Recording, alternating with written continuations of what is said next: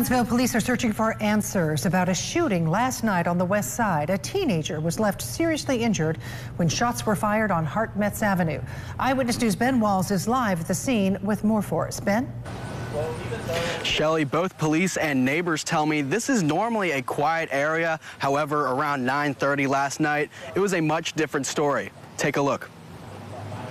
Evansville police has a mystery on its hands tonight as they work to learn more about a late-night shooting at the 3100 block of Hart-Metz Avenue. Officers have been able to canvass the area, look for witnesses. They're gathering video surveillance. We obtained doorbell camera video showing the moments around 9:30 where a car rolls up, someone gets out, and then multiple gunshots.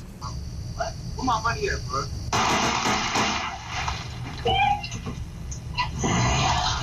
Get a car! Get a car! Let's get a car! Get a car!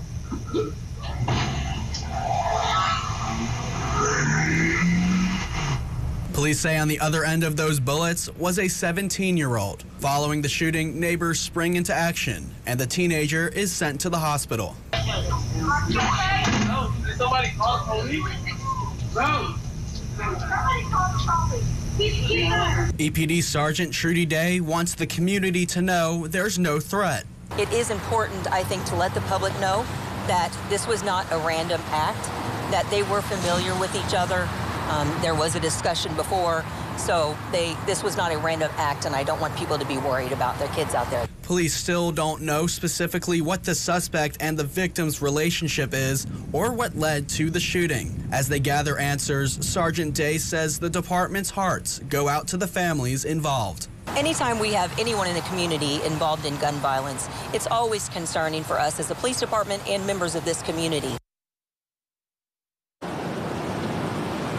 Shelley, the last we checked, the victim is still recovering at the hospital as we speak. EPD also says they encourage those who have any information or have doorbell camera video of their own to contact the EPD Adults Investigations Unit. Reporting live in Evansville, Ben Walls, Eyewitness News.